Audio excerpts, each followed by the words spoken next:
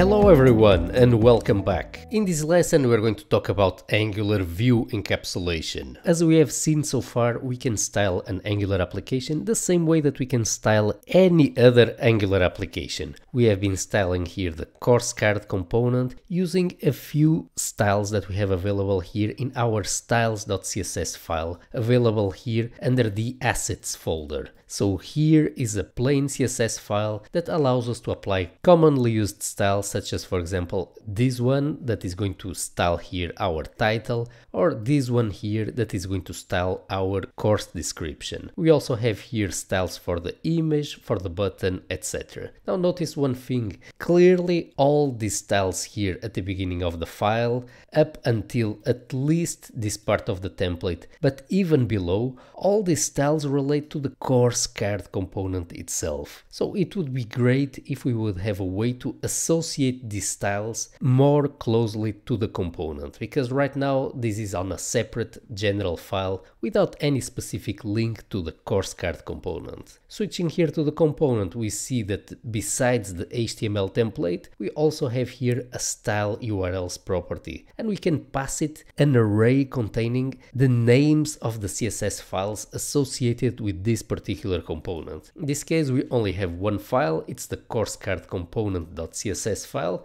that has here only a small amount of styles. So it looks like Angular foresees a way of associating styles to a component. What we could do in order to reduce the size of our styles.css file is to take these styles and move them here. But the question is there any difference between adding the styles here in the course card component CSS file or globally in a global style sheet? Let's see exactly what the difference is. We are going to switch to our application component and we are going to add here a new test card div. Let's now apply to this div one of the CSS classes available in styles.css. So we're going to take this class here, course card, that is going to apply to our div a nice shadow around it. So here is the test card div and here is the shadow. Now take a look at what happens if I take this style, which is just a standard CSS style that is applied globally to everything on the page. Now we remove this style from the styles.css style sheet and we're going to paste it into the course card component CSS file. If we now refresh the application, we are going to see that now the style is still getting correctly applied here to the component, but the difference is now this external div is no longer getting affected here by this style. This means that Angular is making this style specific to the component. This style is only visible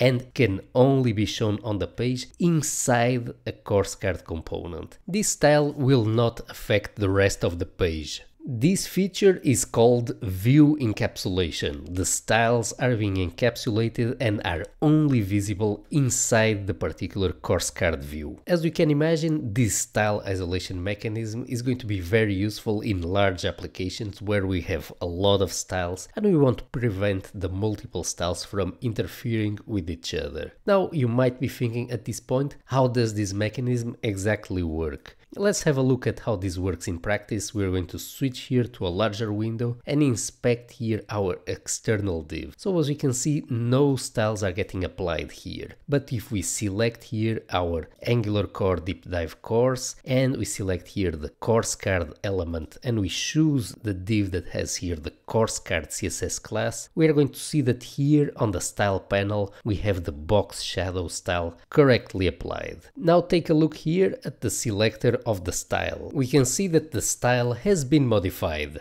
Instead, we have here this extra attribute specified ngContent-C1. This is the part that is making this style here specific to only this specific component. Let's have a look at how this works.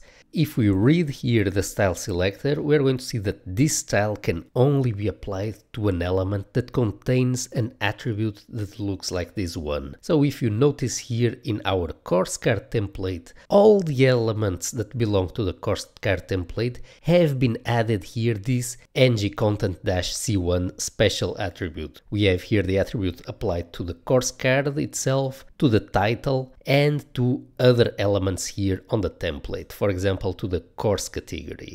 The way that this works is that Angular, when it's instantiating here our view, it's adding to every element of the course card component this special attribute which is unique to this component, and it's the presence of this attribute that is going to allow Angular to create styles similar to this one. Each component will have a unique attribute style identifier. So if we switch over here, for example, to our application root component, we're going to see that, for example, here the top menu has a very similar identifier applied to its HTML elements, but this time around it ends in -C0 and not C1. So each component is going to get here a sequential number that is going to be used to produce this special attribute that is then going to be applied to every element of the template. It's these special content attributes that are going to enable this default view encapsulation mechanism that we are seeing here in action. Now notice that some of the elements here of our template, such as for example the course image itself, are not receiving this special -C1 attribute. Instead, what we see here, if we open this course image template, is a different identifier, ngcontent-C2. This means that just like the case here of our course card and just like the case here of our application component, the course image component received a unique attribute identifier that is then going to be stamped in all its template elements. From this, we can conclude that this style here applied to our course card is only visible in the component itself, and this means that the style is not visible to its child components. It's also not visible to its parent components. The only part of the page that can see this style here is any element here of the course card component. So any HTML element that we see here on this template, such as for example this div, the course title, or for example here the course category div, those are the elements that can be styled using styles available here inside course card component.css. As we could see, the elements projected with ngContent are going to get stamped with the unique attribute of the component where they were created, in this case with the -C0 unique attribute of the application component. So let's summarize what we have just learned about this default view encapsulation mechanism. Angular is going to take every component and it's going to create a unique attribute for it. This is the attribute ngContent-C0, C1, C2, etc.